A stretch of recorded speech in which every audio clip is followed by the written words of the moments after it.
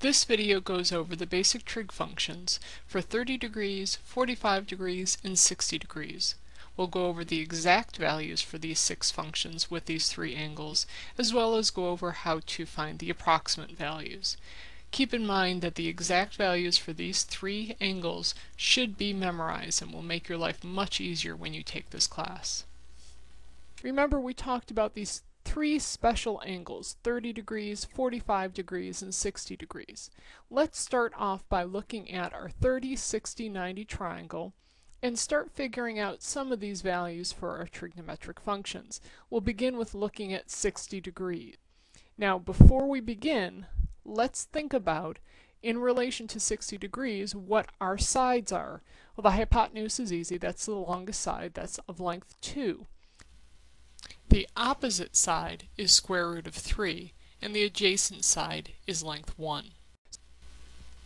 So our sine of x is opposite over hypotenuse.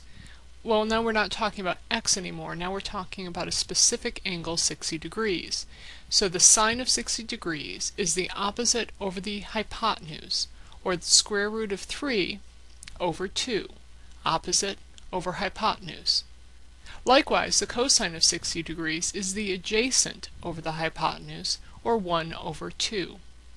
And the tangent is opposite over adjacent, or square root of 3 over 1. Or we can simply write that as square root of 3. The other 3 functions are handled the same way. The cosecant of 60 degrees is the hypotenuse over the opposite, or 2 over square root of 3. The secant of 60 degrees is equal to the hypotenuse over the adjacent leg, or 2 over 1. And the cotangent of 60 degrees is equal to the adjacent over the opposite, or 1 over square root of 3. If the problem, though, asks you to rationalize the denominator, then the cosecant of 60 degrees and the cotangent of 60 degrees have one more step to take care of. We need to get rid of that square root sign in the denominator. And to do that, we would multiply the numerator and the denominator by square root of 3.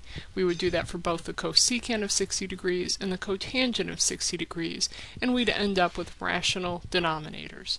Now remember, these are all exact answers. If I ask for an exact answer of cotangent of 60 degrees, you would answer square root of 3 over 3.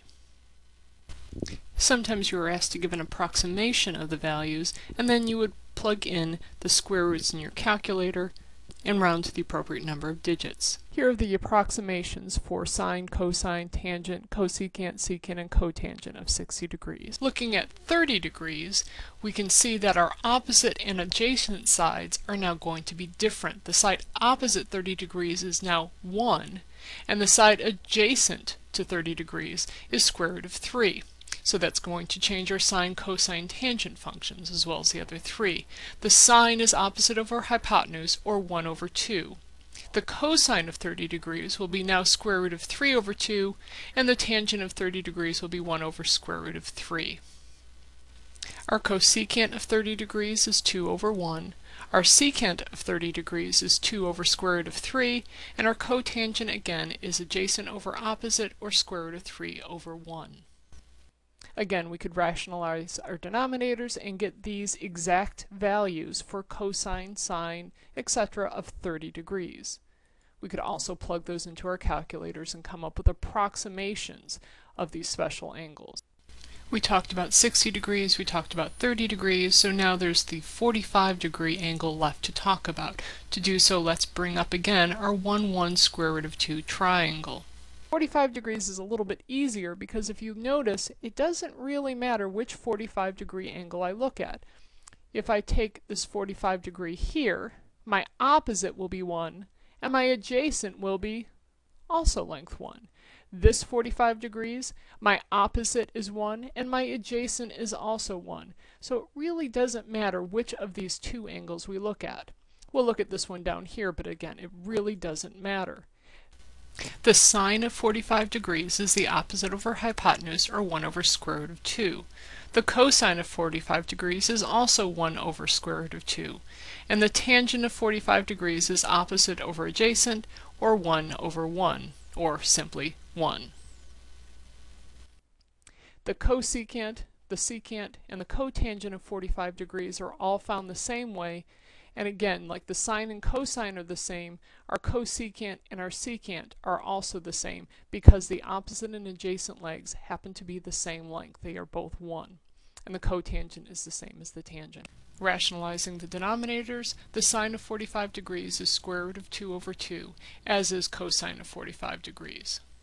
And if we wanted to round these numbers, then we find sine of 45 degrees and cosine of 45 degrees equaling 0.707, and the rest of the numbers are listed there.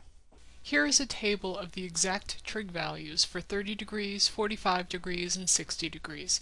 As I said, it's very useful if you can have these memorized. I generally regenerate them each time by drawing the 30, 60, 90 triangle and the 45, 45, 90 triangle, or you can simply memorize this table. And that describes the basic trigonometric functions for the three angles, 30 degrees, 45 degrees, and 60 degrees. You should have the exact values for these three angles for all 6 trigonometric functions memorized, and also be able to find the approximate values for these 6 functions.